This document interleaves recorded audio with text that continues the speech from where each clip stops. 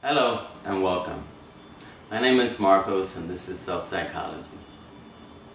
This is our ninth video, our ninth segment. I hope you guys have been taking my advice to live healthy and happier lives. But I know that some of you haven't, so that's why I continue to come to you every week. This week's segment is going to be a little special. It's going to be special because I'm targeting a smaller group of people.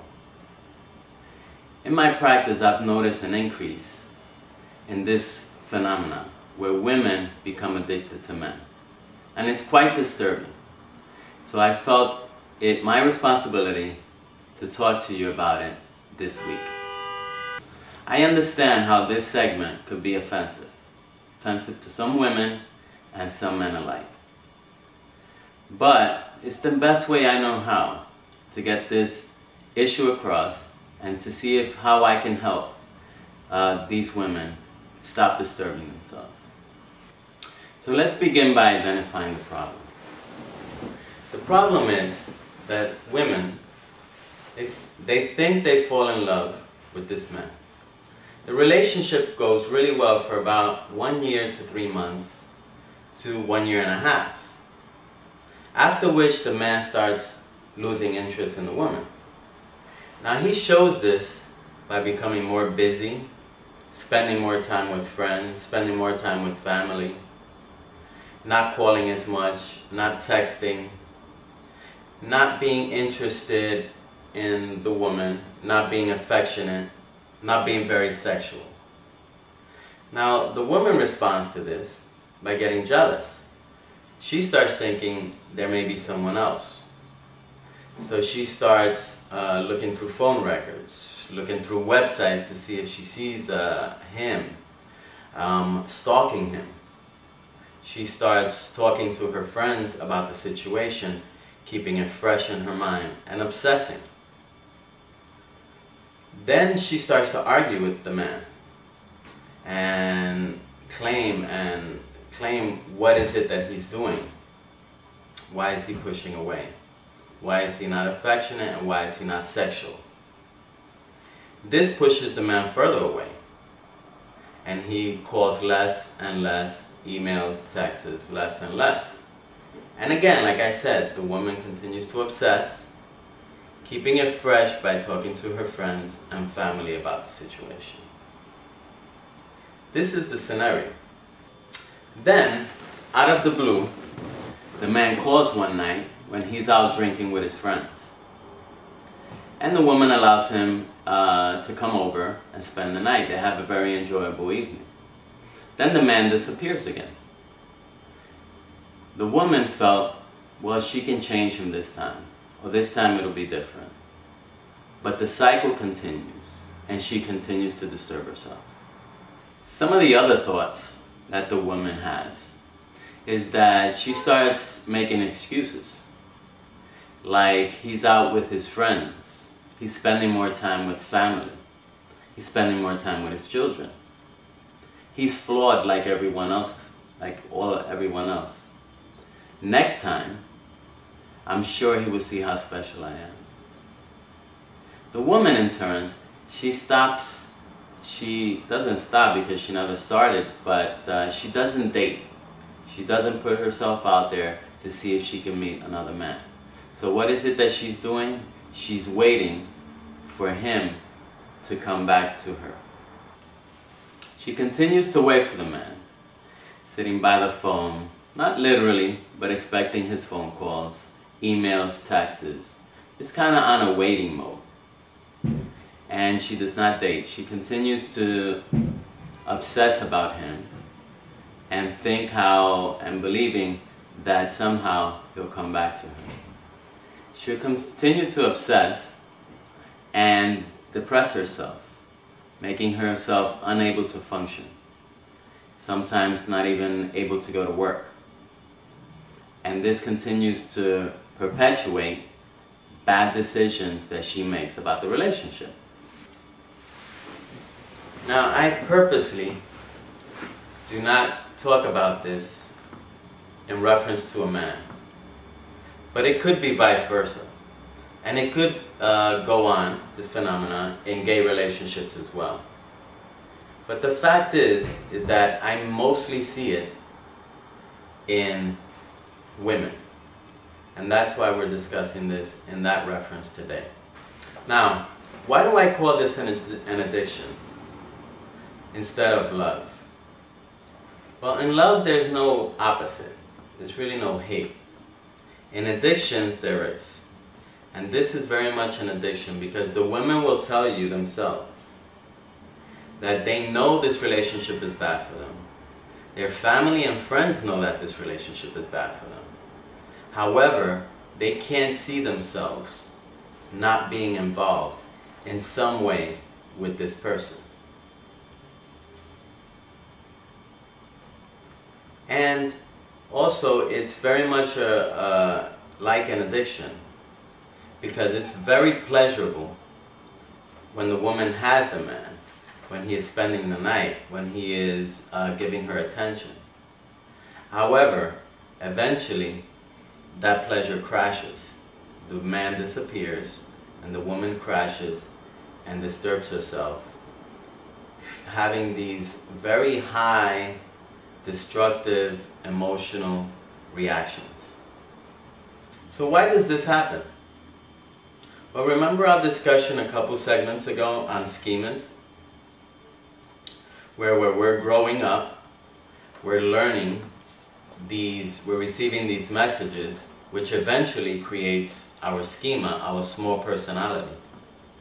Then when that schema is activated, like in this case, we start to see everything through that lens. So in this case, some of the messages that we may receive, that women may receive, are that women are supposed to keep families, marriages, and relationships together. They're supposed to be responsible for taking care of the man, for fixing the man when he is ill, vulnerable, or even thinking wrong. Women are mothers, and many times they think of themselves as taking over the mother role of the man. Women are supposed to be nurturing. It's their responsibility to nurture a man, regardless of what they may be doing. Women are not complete without a man. And this makes them inadequate. Women's self-worth are defined by men. And even in some cultures, like in mine, women who don't marry, there's actually a name for them. So the society, the culture, our upbringing perpetuates what is it that women think when they become older and they have these relationships. So if they develop this schema, now they're looking at this relationship through the eyes, through the lens of this schema. And that's what's wrong with this picture. That's how they disturb themselves. Again, so the woman looks at this through the lens of this schema, of dependence. She feels she cannot live alone. So how do we look at this phenomenon from the ABC perspective? The first thing we identify, in many cases, is the C, the emotion. What are some of the emotions that come up for some of these women? Women feel they are out of control. They're crying, they're obsessing, they're calling, they're texting, they're yelling, they're depressed, they're angry, they're stalking, and they're hurt. This is emotional, this is the emotional, and the behavior. This is the C. Now the A, the activating event. What starts this up? Well, it could be simply that the man did not return a phone call. Or it can be that she feels alone and she starts obsessing about the man. Whatever the case may be, she starts becoming jealous, and that can also be a trigger. The B is where we have to focus on. The beliefs. What is it that she's telling herself? The most common belief I've seen is a belief of inadequacy. I am worthless. I am hopeless. I hate myself. What is wrong with me? I am out of control. My life is horrible. I can't be without him. What is wrong with me? That he has to be with other women. I am ugly, skinny, fat, unattractive. It is hopeless. I will never get over him. These are some of the core irrational beliefs. And all of these irrational beliefs are false. And they lead to depression. They are lies that women tell themselves. So that's the scenario. You have a woman who's been with this man for a year and 3 months, year and a half. And he starts to pull away. The woman feels through her schema that she's unable to live without him. She obsesses and she's hurt. She continues to become jealous, rageful, fight, and he continues to pull away. Periodically, he'll show up, they'll have a good evening together, and he'll disappear again. This leaves the woman waiting for him, his phone calls, his texts, his messages to come back, always hoping that the next time will be different. We went over the A, B, and C. The A could be any number of triggers, from not returning a phone call, to obsessing, to feeling jealous, whatever the case is. The C is the emotion. Feelings of hurt, rage, anger, depression. And the behavior is continual obsession, talking to family members, talking to friends, keeping it fresh, keeping it alive.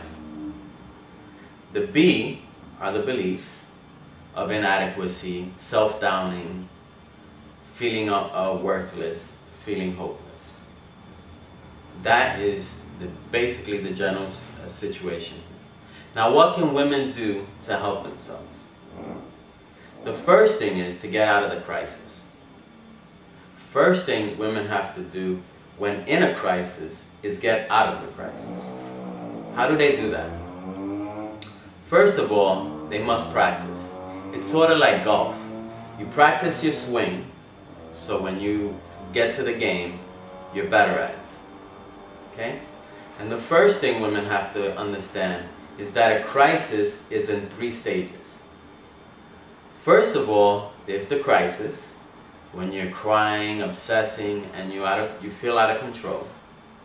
Second stage is a space and time that you have to produce. And third is a breathing exercise. Now, let's go through the stages again. So the woman is in a crisis, crying, hurt. She's practiced this. So she understands that stage 2 is a space and time. How can she create this space and time? There are different ways. One way that I've seen to work is that women could flash a big stop sign in front of them, mentally. And that would say stop. Okay, let's create a space and time. Or they may think of something calming, something beautiful to them, a vacation spot, something very calming to them. They think about this and that creates a space and time. Once they've calmed themselves down to have this space and time, to stop this obsessing, to stop this crying and this hurt, then they can move on to a practiced breathing exercise. Now, one of my good friends, Melissa Hale, a renowned yoga, explains how women can do this breathing exercise. Now, this is for calming a woman in crisis. It's basically a left nostril breathing exercise. And the woman will practice this for 3 minutes per day for 40 days. Now, why do I say that? 3 minutes is usually enough to calm someone down. And 40 days is what it usually takes for someone to create a new habit. So how does this look? Well, the woman is in a crisis. She's crying and hurt. She creates this space and time by flashing a stop sign in front of her face. Then she sits down in this place that she has already been to Same place, same time every day. She's been to this place to practice her breathing exercise. She covers up her right nostril and she breathes for 3 minutes through her left nostril. That will produce her to calm down, to stop hyperventilating and get a hold of herself. This is what she needs to do to start thinking rationally. Because the next step is that she's going to have to dispute those irrational beliefs of worthlessness. So as I said, the next step would be for her to dispute it. Now, I'm not going to go through it in this video because we've went through this in the previous 2 videos. Okay? This boils down to unconditional self-acceptance. The woman is not accepting herself unconditionally because she is not realizing, she's telling herself lies. She's not realizing that she is able to stand it. She's able to go through what difficulty it may be to get over this situation, to get over this relationship. She tells herself she can't stand it. She tells herself she is worthless, which are all lies, and they need to be disputed. So what she would have to do is go through the previous 2 video segments to see how she can get this unconditional self-acceptance. Because she needs to control herself so she can live a healthier and happier life. One thing she must be clear about is the unconditional self-acceptance, the unconditional other acceptance.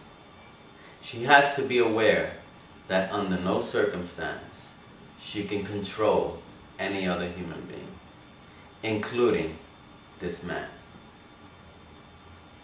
I'd like to wrap up with a very quick example so you can see more or less how this plays out. Again, we have a woman that's called Linda. And Linda is a Spanish woman, so she's been raised in a culture that feeds her these messages of being secondary to a man. So she meets this man, and after 1 year and 3 months, he starts pulling away. He starts not calling. He starts not emailing.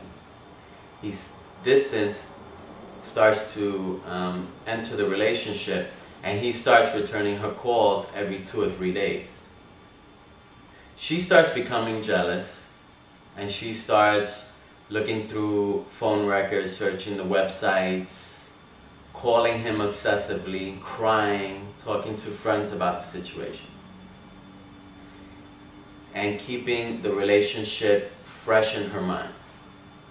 While the man is out not really paying very much attention to the relationship. Then one evening, the man is out drinking with his friends. He calls her up and she invites him over. They have a wonderful evening together, and he leaves. He promises to call her and he doesn't. A week passes and he still doesn't call. She gets jealous, continues to obsess, cry, and hurt. She notices that this is a cycle. So what Linda says is that she's going to help herself. She realizes that she feels inferior to this man, and that he's idolized. So she starts to prepare herself for the next crisis. And she does this by telling herself, okay, whenever this crisis happens again, I know it's a 3-stage process. I'm gonna think about my hometown in Puerto Rico where everything is nice and calm. Once I create that space, I'm going to do my left nostril breathing for 3 minutes. That'll calm me down enough to do the ABCs, dispute this worthless feeling I have of myself, and come up with an alternative belief. Come up with something new to do, some new action, so I can know that I can stand this, get stronger, and make the choices I need to make. So Linda practices this. A week later, the man calls, spends the night again. Linda feels very nice, very euphoric, and then the man leaves and doesn't call again. She falls into this crisis and she goes through her stages. She's able to dispute her feelings of self-worth and start accepting herself unconditionally. Once she starts accepting herself unconditionally, she starts accepting him unconditionally. And she starts realizing that she cannot control someone else. She can only control her own behavior. And what she does with this is that she grows and she's able to do other things with her life. I hope this video was helpful to all of you, not just women. I'll see you here next week. Live healthy and live happy.